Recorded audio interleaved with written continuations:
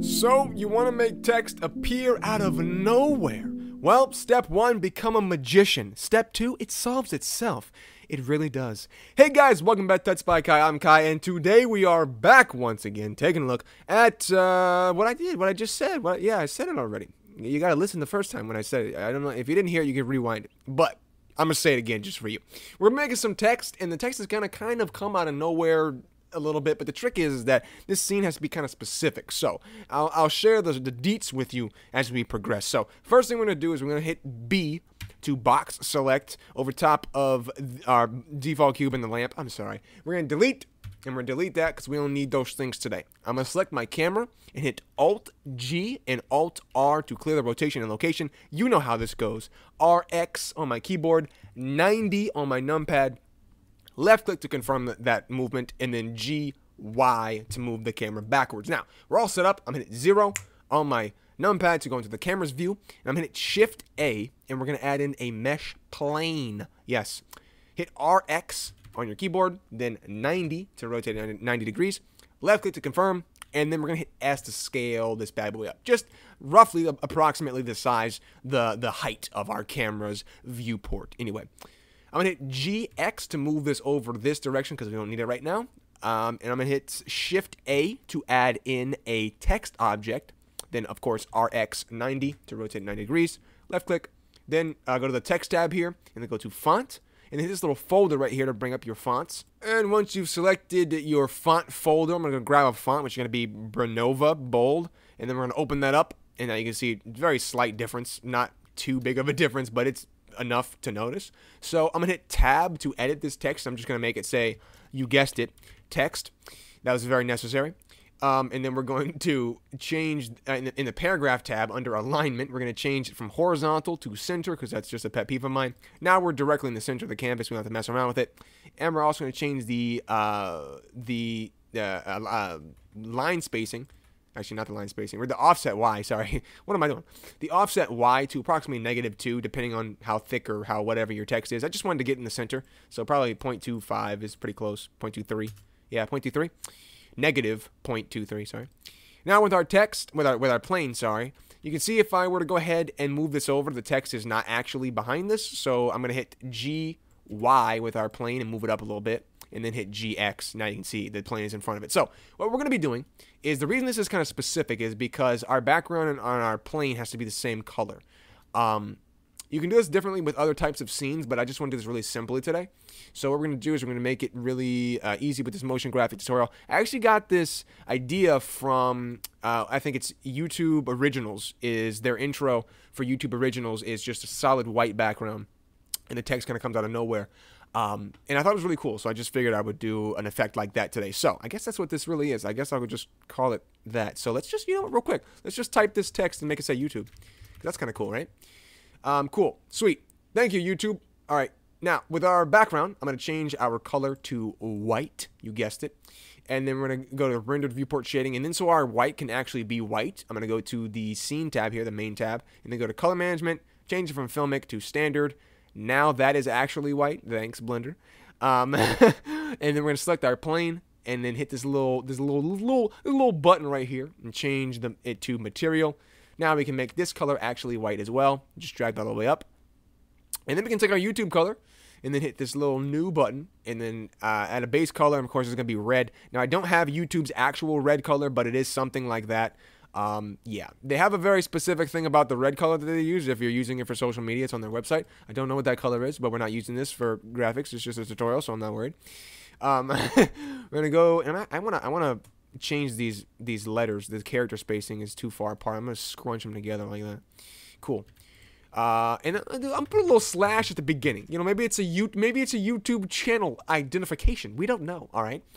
With our plane selected, I'm going to go ahead and hit GX and then move it over. You can see pretty much this is the effect we're going to be getting today. So the cool thing is that we can just move this plane right over top of the word. Open this timeline up a little bit and change my start frame to 0. Yes. And then hit I location. And then we're going to go to maybe like frame 10. And then hit GX. And then move it over about right maybe here. then hit I, location, and then on frame 50, we will hit GX and then move it all the way out the shot so it's not covering up any of the text. Then hit I, location. Now, this is what it looks like. Now we're going to need more frames than that, so I'm going to bump our frame level up from frame rate 24 to 60. And then we're going to go ahead and make sure that we have this looking all nice and smooth, which now we do, as you can see. Looks much better than it did before. So now it's kind of coming out of nowhere, but it's kind of happening too fast. So I'm going to go ahead and select these 2 frames, these 2 last ones, by hitting B to box select these. Then hitting G to move this up. And then hitting this one, grabbing this one and moving it up a little bit too.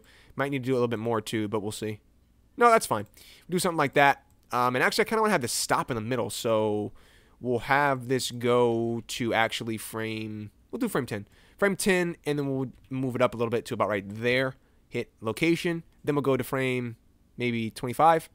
Then move it about right there, just very slightly away. Location. And then we'll have on frame 40, we'll move it like way over here. So it kind of just stops for a second. Yeah.